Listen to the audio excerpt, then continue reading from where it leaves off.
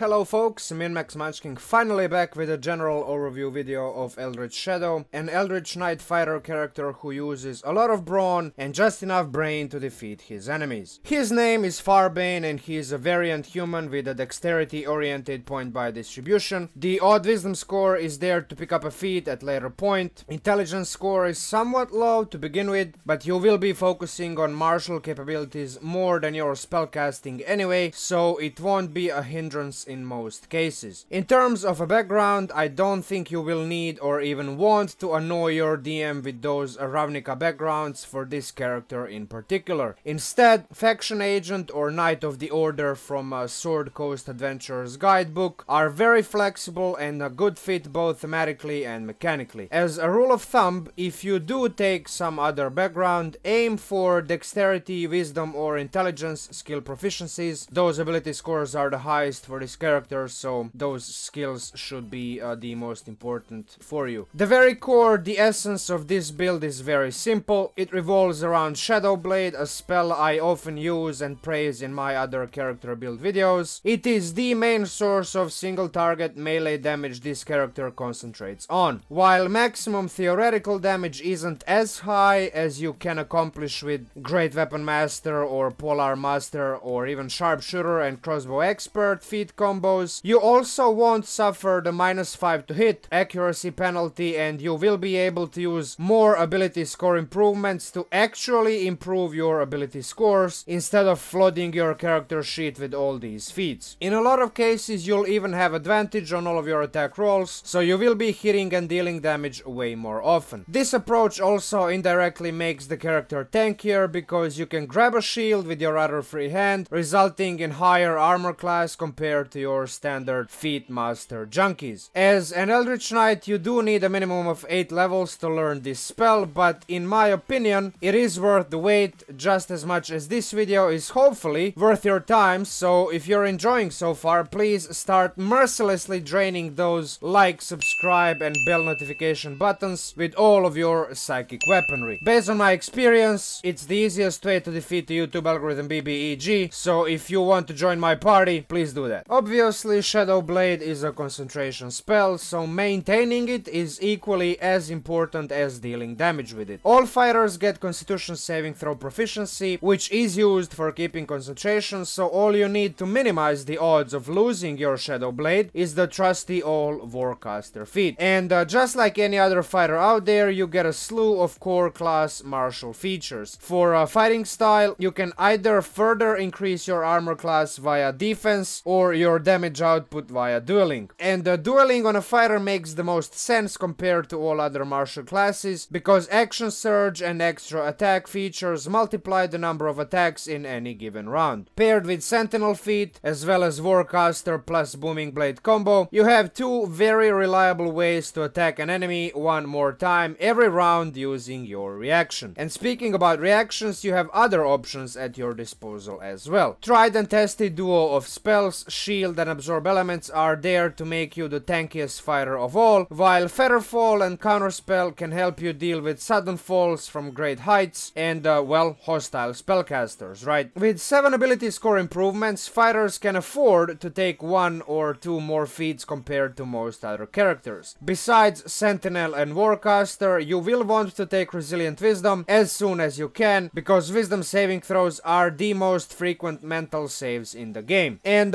here's a point in this video which may or probably will spark some controversy and discussion in the comments below. I think Medium Armor Master feat offers enough benefits for this character to sacrifice another stat bump. I know the feat is definitely on the weaker end of a power curve, but hear me out, okay? First, you grab a stealth skill proficiency right away as a variant human. Then, once you get 750 gold, which shouldn't be too difficult in most cases, you can buy half plate. Combined with the fact that you start with 16 in dexterity right away, your armor class effectively goes from 18 with breastplate to 20 with half plate, all while ignoring that annoying disadvantage to stealth checks from half plate being clunky and loud. And if you decide to go full turtle mode and take defense instead of dueling fighting style, your armor class after casting shield spell will be 26. This is without any potential magic armor or magic shields, which can easily easily push this number above 30 if your DM is generous enough. Pretty neat, huh? Alright, let me talk a bit more about War Magic feature. All Eldritch Knights get it at level 7, and until level 11, strictly speaking, it allows you to deal a bit more damage per round than your extra attack. See, in theory, instead of just attacking twice with your standard attack action, you can instead use cast a spell action for Booming Blade cantrip, deal at least 1d8 extra thunder damage, potentially 2d8 if the enemy moves away, and then use your bonus action to attack with your weapon, right? In practice, you do use your bonus action for other things. Activating Shadow Blade is one of those. Second Wind maybe on the second round if you get damaged a lot, or even recasting Shadow Blade after rolling 2 natural ones on a Constitution saving throw, which, I mean, it does happen, right? But as long as you're aware that you have this option at your disposal, use it whenever you can. More damage is always better damage, right? Of course, once you hit level 11 and your extra attack feature gives you 3 attacks every time you use the attack action, it is always usually better to just swing your Shadow Blade 3 times instead of casting cantrips, spells, and then bonus action and all of that crap, right? Indomitable feature is there to help you with failed saving throws. You can often combine it with Absorb Elements spell and basically reduce a crap ton of elemental damage coming your way from, let's say, Dragon's Breath or some high level spell. You know, reduce it to a more manageable number.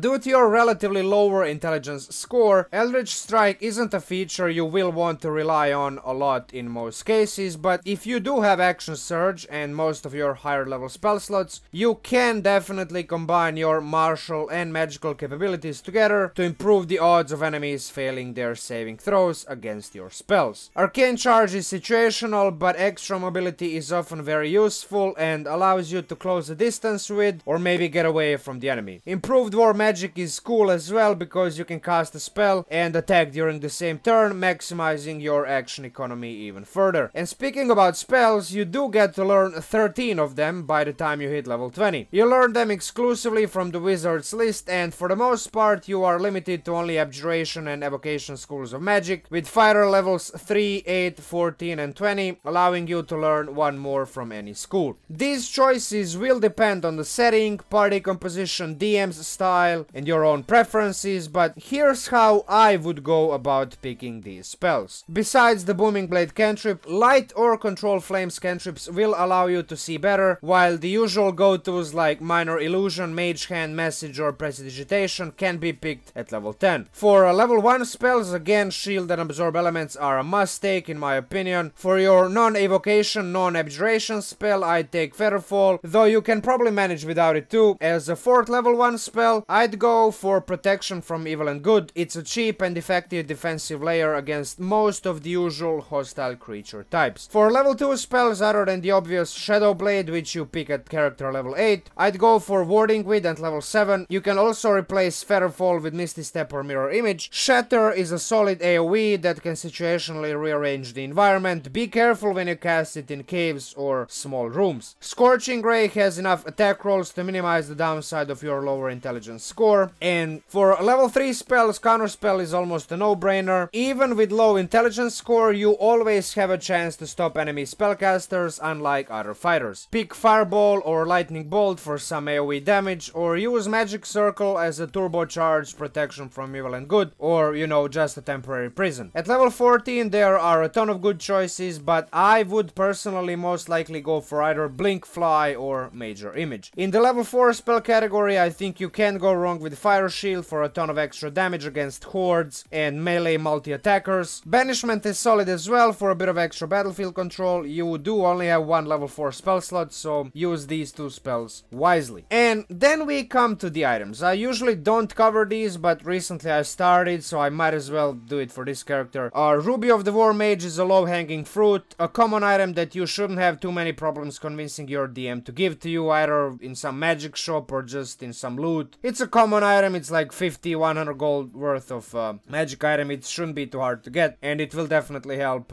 with your spellcasting material components. Goggles of Night are always good on any character who doesn't have dark vision, even more on this character considering how Shadow Blade works best in dim light or darkness. Adamantine armor roughly halves the damage of those pesky critical hits, which every now and then do come your way, but if you can get it with an extra +1, +2 or maybe even +3 benefit, which is, I think, legendary type of, you know, bonus, that's even better, right? +1 or higher shield is a no-brainer too. Your armor class can never be too high. Mantle of Spell Resistance, as the name says, gives you an extra layer of protection against hostile magic, while a Ring of Spell Storing makes your spell slot management a bit easier to deal with. Ion Stones of Agility and Intellect, as well as the Manual of Quickness of Action and Tome of Clear Thought, are all good as well because they increase your raw ability scores that you depend on. This isn't an exhaustive list by any stretch of imagination. There are many more magic items that can definitely benefit you, but it's a good starting point if you have absolutely no idea what magic gear to even go for. Let's do some magic calculations now. It wouldn't be a min-max Munchkin video without at least a little bit of math, right? As always, I assume everything hits. It's much easier that way, even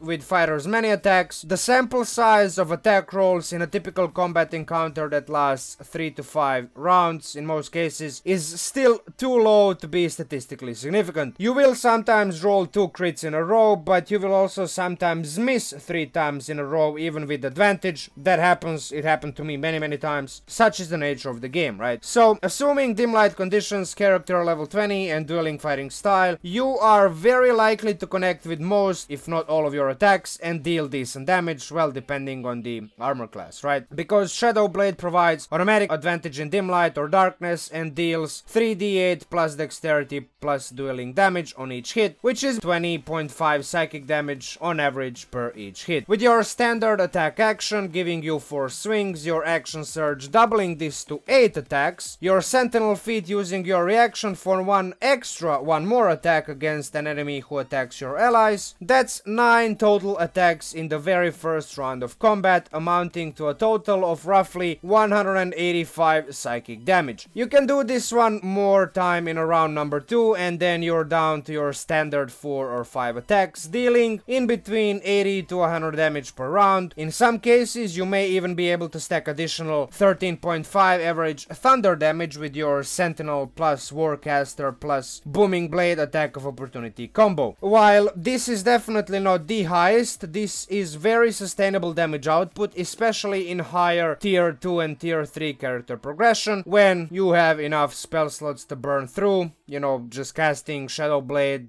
shield, all of those other spells, so you can actually maintain your damage. And when it comes to progression, it's pretty straightforward, as you can see on your screen. Learn your most important spells, grab all the feats you need and want, and you're good to go, right? You can choose to double and triple down on your martial capabilities, so maximizing constitution instead of bumping your intelligence score is a viable choice, but I really think that you have a fair few spells at your disposal that will benefit from slightly higher spell save DCs and spell attack bonuses. If you ever play this type of Eldritch Knight, I fully expect you to deviate a bit, or maybe even a lot, and make your own spell choices depending on a party composition, campaign, setting, world, your DM's style. Maybe there's a lot of combat, maybe there's just a little bit of combat, but just enough that there actually needs to be a character like yours to ensure that there's no death or problems or, you know, bad outcomes, right? Role-playing this character is a breeze in my opinion. You can lean onto your background choice and base a lot of this character's decisions and motivations on faction or knighthood allegiances. You can also play it as a warrior who diligently practices his martial and magical skills for his own selfish interests. I can easily see this character being evil, but I can also easily see it being good. His most natural state is probably somewhere around the neutral spectrum, because certain aspects of his magic draw from darker, more sinister sources, while others are purely protective and, you know, defensive, neutral in their application. Most importantly, this type of character is quite flexible and can be tied into pretty much any setting and any world, any campaign. There are a million little factions, guilds, knight orders, and other organizations and groups of people that would be interested in associating themselves with you in some way, shape, or form, in some fashion, either through mere membership on your part or some type of cooperative partnership stemming from mutual mutual goals and interests. As you can see me scrolling through it on the screen, I've typed out the usual Word file that I prepare for characters like this one. If you would like to download it, head on over to my Patreon page and pledge into the Magical Secrets tier. It's not mandatory, it's 100% optional, especially in these troubled, globally challenging economic times. But if you do find the Patreon perks worth the trouble, worth your time and worth your money, consider supporting my efforts there. Alternatively, you can wait a few days for my detailed build breakdown video where I will be going over all these points listed in this file and sharing some finer details on this build. So if you don't want to miss that video, like, subscribe and hit the bell icon to get notified when it gets published.